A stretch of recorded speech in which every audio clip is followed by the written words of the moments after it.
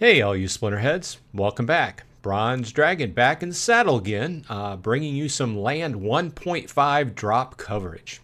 Okay, so took a week off. That's why you didn't see any videos from me last week, but took a little trip out to see my brother and his family. Had a nice little relaxing holiday and got back just in time for Land 1.5 to go live today. I was waiting all day at work, just kind of biding my time, waiting to get home. So I jumped on and I started recording. And I went through the whole process. I only have 10 plots, right? That's not a whole lot, but it took me in the neighborhood of about 1.5 to 2 hours to jump in and learn everything, because previously I had watched a couple content creators online show the process over the last few weeks. I never was a MAV, so I didn't get to test it on the MAV server, and due to the holiday week last week, I was not able to test it either. So I had to see a few people go through it, but I had never myself. So I got on, I started going through the process, and it just drug on. And as I was going through, a lot of it seemed very tedious. So it kind of made a boring video. So instead, now that I have everything staked, what I want to do is I want to go back and look at what I've done and give you a shorter summation, especially if you have not taken care of land yet, or if you're just thinking about buying some land. Steps to do and how to stake it out and what you need to know. And this would be a much shorter kind of summary. And I suppose that as time goes along, we will learn new things. Things will change and things will evolve, and we'll try to take note of it and try to use our land more efficiently and get the most out of it. That's what it's all about, right? So okay, so just to jump in, the two regions I'm in are 133 and 114. Okay, so I jumped into Tostrington, and here's my plots. Okay, so let's look at them. It's easier to look at them from this list view. Okay, so what I had was I have an epic caldera, natural. Okay, I have two commons, which one's a plain and one's a tundra, and I have a rare lake, which is magic earth. Okay, my focus, if you've heard some of my videos before, is trying to be level. In other words, make enough food, make enough grain to not have to buy any off of the market. Okay, so that's the way I went into this. So in this region, I went in with my epic and I staked out. Let's go ahead and take a look at that. My epic's over here. We can see that I staked it out with a power core. I have building in a box on all my plots. I also have a common totem on all my plots. And then I staked them out with cards that give me a 10% bonus for the most part. I do have a couple 5% lands, but I took advantage of that percentage whenever possible. So one thing I will note is that when you come in to stake a land and manage your land for the first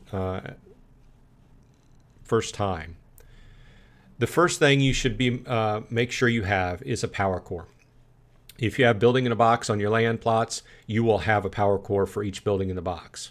If you have a Rooney, you can also use that as a power core. If you do not, they cost 5,000 DEC each.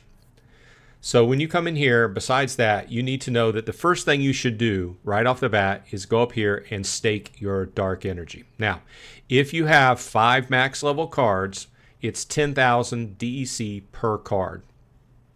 Okay, so that's an easy number. However, if there are lesser increments, not fully maxed out cards, then it will be less DEC. So you may have to go through the staking process to see how much DEC you need to stake. However, if you know right off the bat you have max level cards, go in with 50,000. Now, the reason I'm telling you this was the first lesson I had that was learned was that the fact if you go in here and you stake your cards and you put your power source and you put all this stuff into place, and then you forget to stake your DEC first, you're going to have to go back, stake the DEC, and then do all this over again. So that's the first thing that will save you some time. Okay. Now, the second thing I will mention right up front is after you get all this, after you get the DEC staked, after you get your cards and your power source and your artifact stake, and if you happen to have a title, you can stake that as well. and then you approve the staking, the next thing you'll need to know is right up front is to buy some power crystals. Now, going forward in the game, it's not necessarily going to be a black and white choice, but at this point in time, the power crystals are going to cost the same amount virtually as buying grain and waiting the time. And some of these plots, especially magic plots, take an extremely long time to build out. So right up front, the next lesson learned I had was the fact that they've put live on the non-card market the ability to buy power crystals. Now, you can buy them off the market, but at this point in time, you can go in on the non-card market and buy them for cheaper. And I was able to save a decent amount by buying them. I'm just flipping through here, right here. You can see, actually, they're a little bit cheaper than whenever I was buying them about an hour ago. If this would load.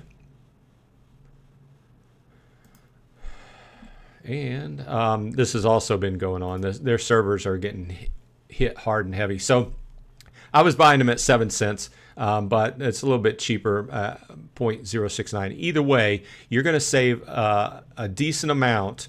I forget what the cutoff point is, but I think it's like 10 cents or something like that. Anything under 9 or 10 cents per power crystal, you're going to end up saving a decent amount of money versus buying these on the market. It seems like there's some people that are selling theirs off. I don't know necessarily how they got all these. Maybe they bought them in packages, decided they didn't need them all, and they're selling them off, what have you. Either way, go ahead and buy your time crystals. If you know how many time crystals you need all total, come in here and buy them in one bulk. However, with me, my card staking per land plot was a little bit different on each plot. So I came back here. It was a little bit tedious and bought them each for each plot. But my point is that after you come in, the final thing you're going to have to do after you have your cards staked and everything in order is it's going to ask you to pick what you want to build. Okay, make sure you don't automatically just click through. Okay, you need to make sure in the top, in this area right here, I can't show you because I've already done it, but there'll be 3 pictures, one of 3 different types of houses. One will be for a grain farm, one for a DEC mine, and the other for the research hut. Okay, make sure you click that first. Make sure it is what you want on that plot. The next thing is you're going to have to click a little box that says use time crystals and go ahead and finish the build out of the building, right? Okay, so those are my first 2 lessons learned. Okay, so it's nice. It gives you straight up front. Whenever you do the sorting, when you click here, I'm not going to change anything, but when you click and you're going to go add a card, it provides a long list of basically all your cards that are available to stake on that land. And it's going to sort by the production points, okay? It's going to tell you the rarity. It's going to tell you the regular foil. So like me, mostly I was searching for gold foils. It's one of the key takeaways here is looking at this column. Right off the bat, it's going to tell you whether that card gives you a bonus on that particular plot.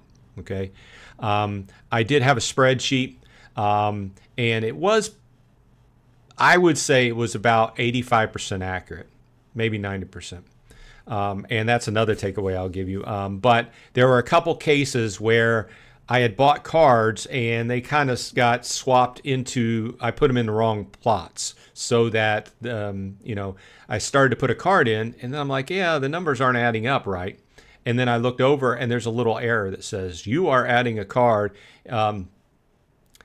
It doesn't give you the error if you're not getting a decreased amount. However, in one particular case, I tried to, you'll notice, you can reference this, you've probably seen it 100 times, but if you try to throw a card on a land plot that gives you a negative, like this, say I tried to throw a fire on a river, it would give a minus 50%, it will throw an error.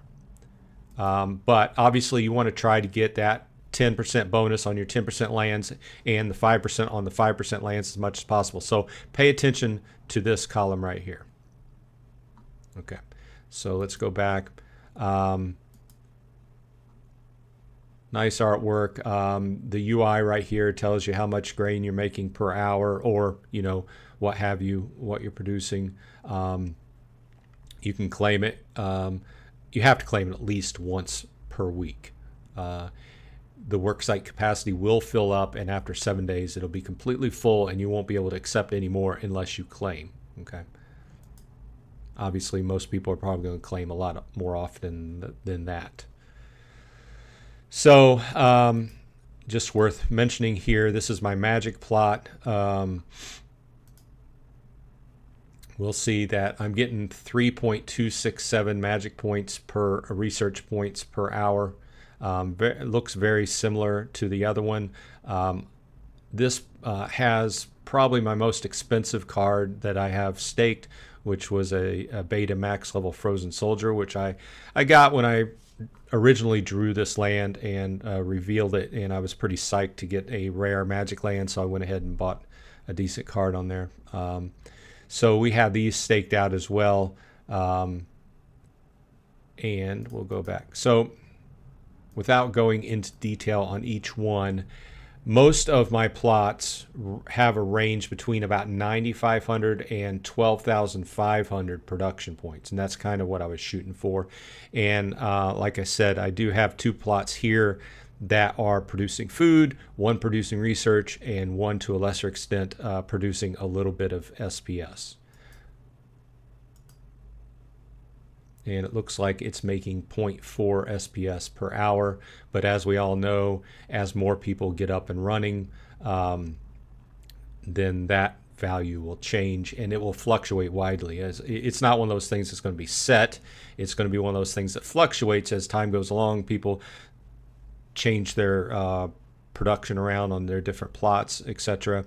And going into 2.0 even might end at some point, because Matt has been talking about, and it's been a discussion topic about ending the actual production of SPS, but that's a topic for another time.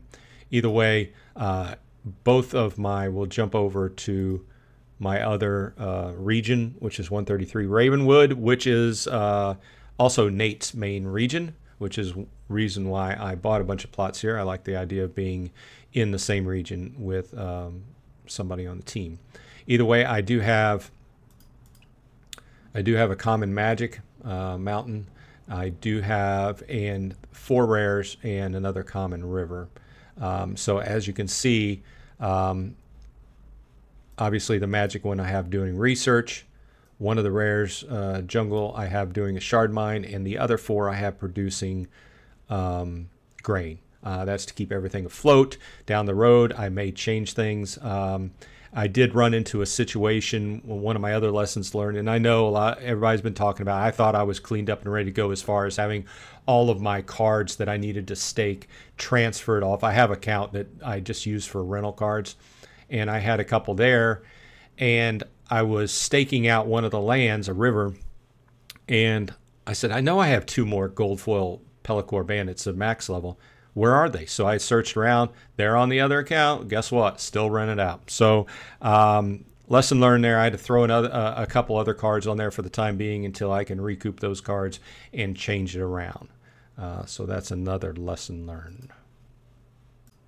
So overall, I hope these few lessons learned help someone out. As we go along, I'll be making more videos and hopefully picking up a few more plots. Still looking for deals here and there. I'm really interested in seeing what the prices of the plots do. I think overall, I think they did a good job with the UI and the whole UX, right? I think it lends itself to being kind of tedious, but you don't really have to do it that often. Do it once, and then if you want to come back and revisit and upgrade your cards and stuff like that, or if you want to change it around to producing something else, in other words, it's tedious, but you only have to do it once every once in a while, right? So it's not too bad. I could see it being very, very tedious if you had a lot of plots.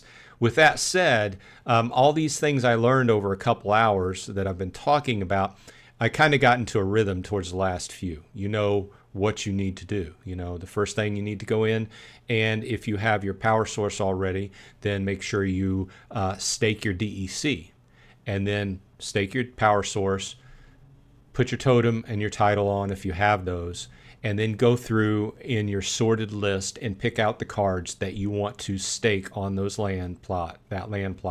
Make sure you're getting the bonuses you want to get, and then buying the appropriate time crystals to go ahead and complete that. And like I said, down the road, when as we go along and grain gets cheaper and cheaper on the market, and etc., it probably will get to a point where it's more affordable just to go ahead and stake out a plot of land and let your builders build it. But right now, time crystals is a no-brainer. Okay, this has been Bronze Dragon. I will see you on the flip side. Hope everyone on your side is happy and healthy, and stay tuned for more land coverage. Be good.